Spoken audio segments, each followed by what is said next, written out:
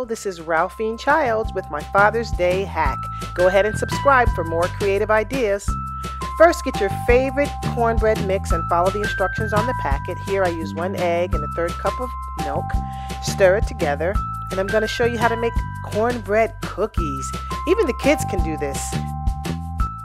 So once you stir it up completely, pour it into a bag that has a little hole in it.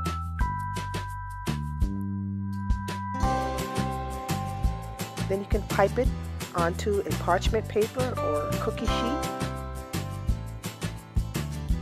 And then bake in a 400-degree oven for about 17 minutes.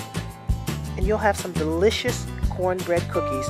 Open up your dad's favorite can of soup or stew and add even the dad's root beer. You can get that at Walmart. You can get most of the stuff that you see here from the dollar store, and you have hacked Father's Day.